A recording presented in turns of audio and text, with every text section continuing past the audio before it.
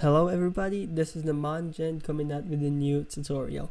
This tutorial is going to be about leveling systems. So now that we're able to kill our opponent, we will be able to level up by gaining experience. So let's go ahead and begin. So first what we're going to do is we're going to go to our player game object and add a script called level system. You can call it anything you want to. I just like to call it level system as it's for leveling. And the reason it's a different script and I'm not adding the functionality in Fighter is because every functionality in the game should have a different script rather than mingling different functionality into just one script, which just makes it very messy. Okay. Oops. Okay, so there we go, a level system script. So the first and most obvious thing is that we're going to have a public int level. So this is basically going to define the level of the player. And second, we're going to have a public int exp. So this is basically going to be the experience of the player. Okay, so now for leveling up, every game has a different formula for leveling up. So basically this formula, so-called formula, defines how much EXP you need to level up.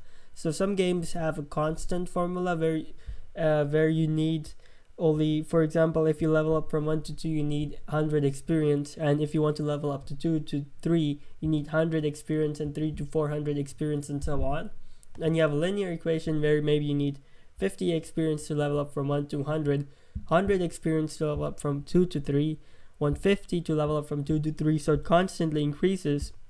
And you have a quadratic formula which increases exponentially, meaning like from level 1 to 2 you need 4 exp, and from level 2 to 3 you need 16, and from 3 to 4 you need 64. So the difference in the experience between each level increases dramatically, and you can make your own formulas too. So first we're going to start with the constant formula, meaning that you need only a constant EXP to increase every level. So we're going to start with that and go more complex as we progress.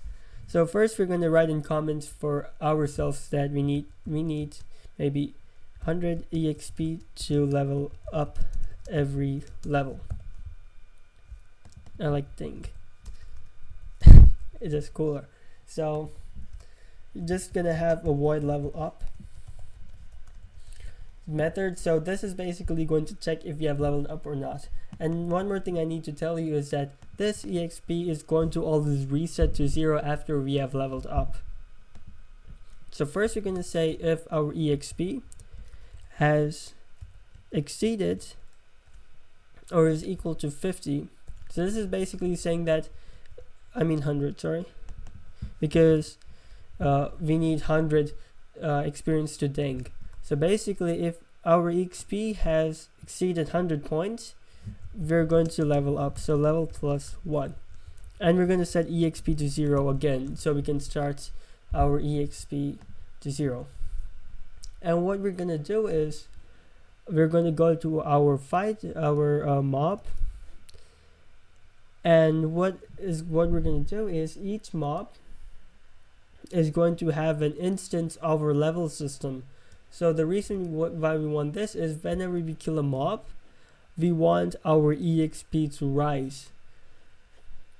So what we're going to do is basically we're going to go to the top. We're going to go somewhere over here, I guess. Going to say public level system, and we're going to call it player level. So through this we will be able to increase our EXP. I'll just show you in a second how.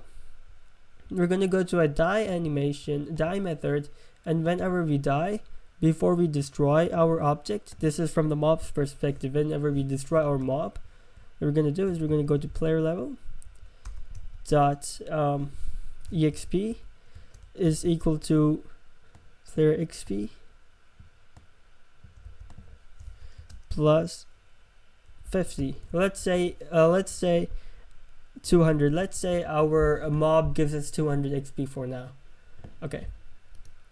So now what we're going to do is we're going to go to our update method in our level system, and we're going to call the level up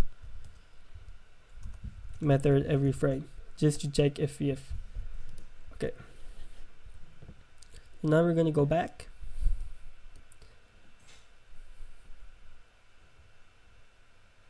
And we're going to see a level and EXP. Let's make our starting level to be 1. As you can see, our EXP is 0. And after we go and kill our mob, it's taking a while.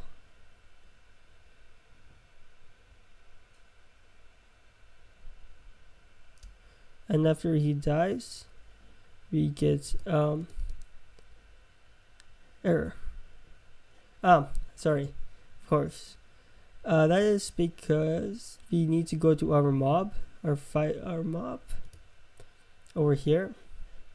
And what we need to do is we need to set our player level over here, our scripts. So what you're going to do is you're going to click on this little circle and press player. And for now, let's make our max health just 50. And what we're going to do is we're going to drag over and kill it. And let's go back to our player. And as you can see, we have dinged to level 2. So after you ding, you can do a couple of things to your statistics over here. Maybe after you ding, you want to increase your damage by 20, let's say. So what we're going to do is we're going to go over here and we're just going to bring up our fighter class, and we're going to see our damage into over here. So what we're going to do is we're going to increase our health maybe by, we want to increase our health by 100 and our damage by 50 because we have leveled up. So first we're going to have a public fighter player. So this is going to be our script over here. And what we're going to do is we're going to say, okay, now that we have leveled up, we're going to make a separate method, say void level effect. So this is going to be the effects of leveling up. And we're going to say player.health. And actually, it's not going to be our health, but we're going to have a public int max health. Sorry about that. Because we want to increase our max health, not just our current health. So we're going to add a new variable, max health. And in our start, we're going to say health is equal to max health.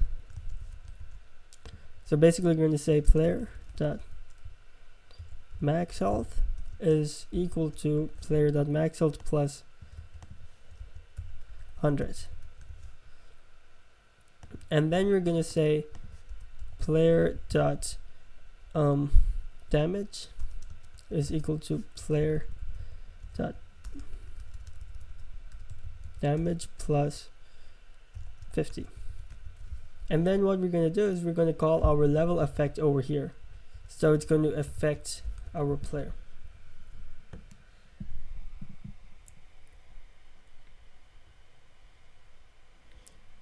And I cannot see any, why can't I see? Oh, there we go.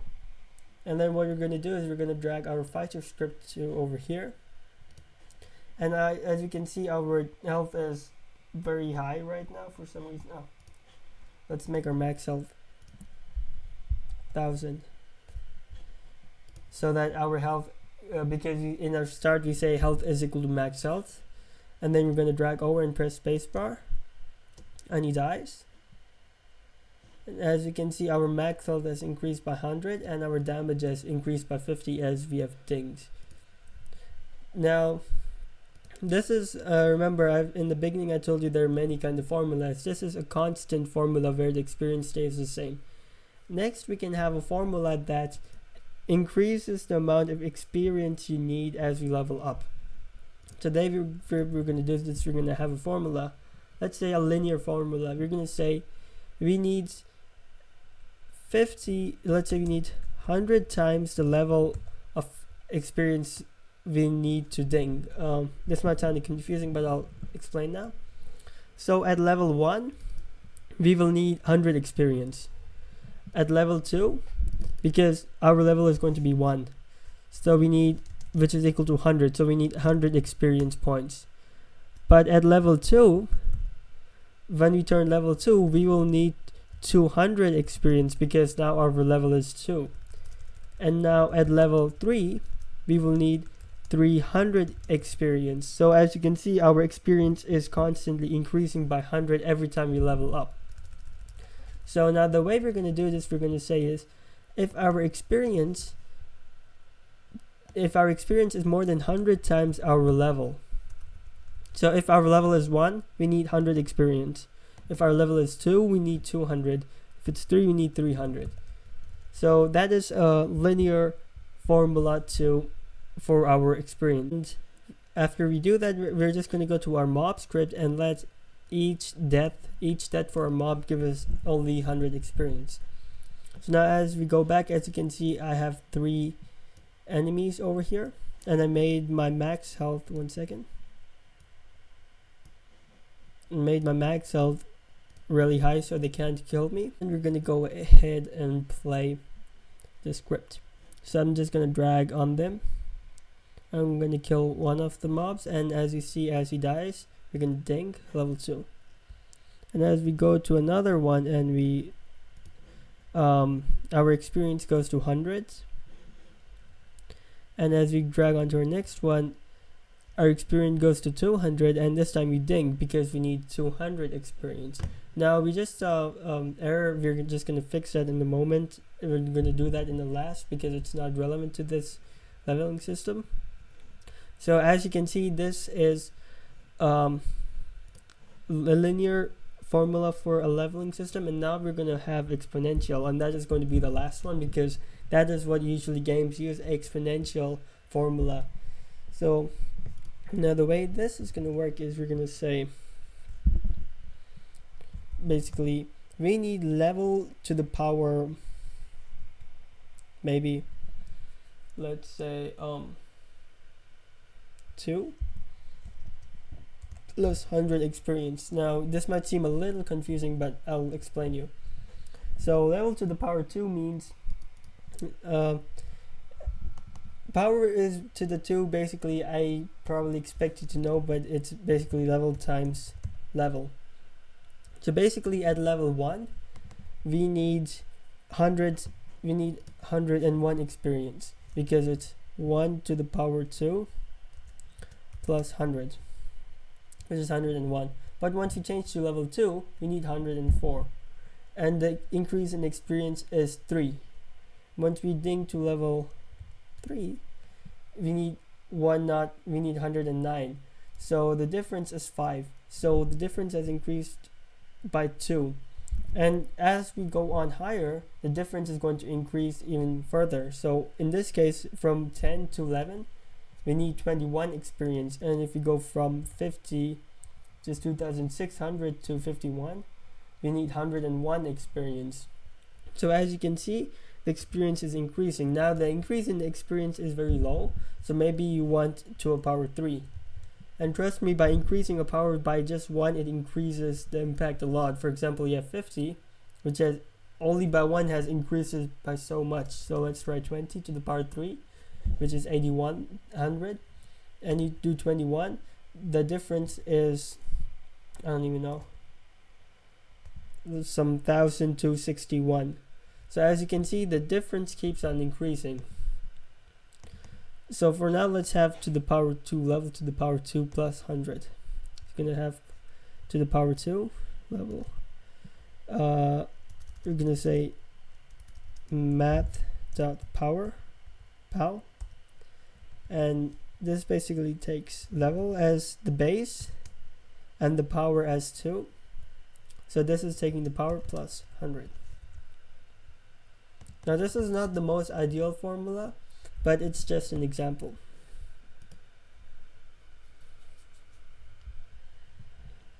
Now you're gonna go in and fight them, and we kill one of them, and we don't ding yet because we need 101 experience, and we ding now. But now we see another bug. As we saw before, we had 100 experience and we needed 101 experience to level up. So we leveled up, but we only efficiently gain 1 experience because after gaining 100 experience and leveling to 2, we set the experience to 0. So what happened to the other 99 experience? That made sense. I will show you again. So we know each of these mobs gives us 100 experience, and we kill one of them and we get 100 experience.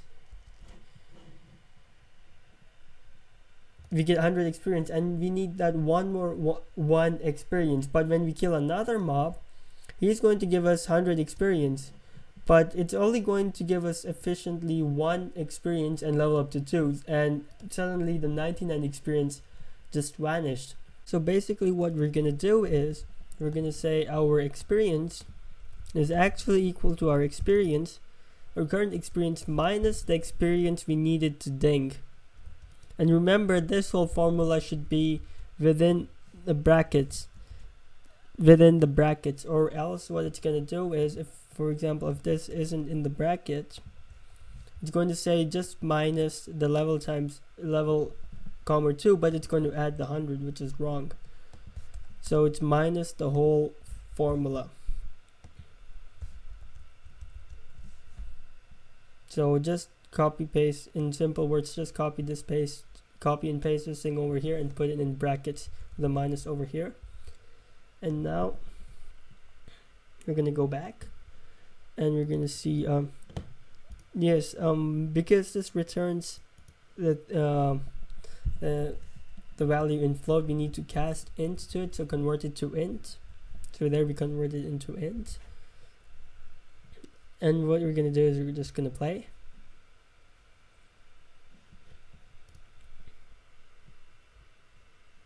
And as we play, and we're gonna hover over them, we're gonna kill the first one and then just hover on the second one and kill the second one. And as we can see, we have 100 experience.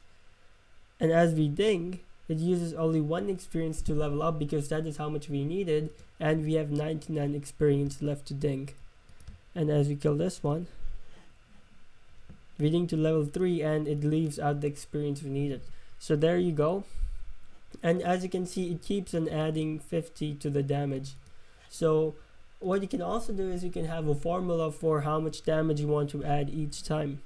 So for example, you want to say, you put in the formula saying that you want to add level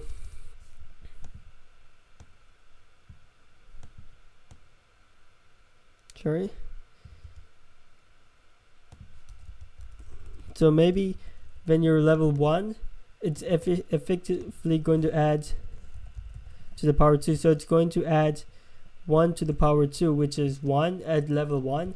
Then it's going to add 4, which is 2 to the power 2, and then it's going to add 9 damage.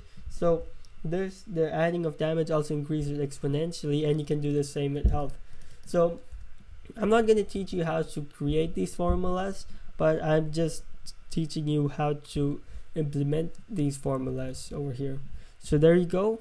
You have a leveling system, and as you level up, you can change literally anything you want to over here. You can even do effects like, as you level up your health, you want to just make your health equal to your maximum health, as you have in some games, where you say player.health is equal to player.max health.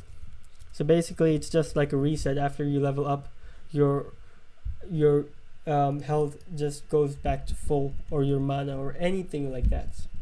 So there you go, a leveling system guide. But I need to tell you something very important, actually a question to you guys.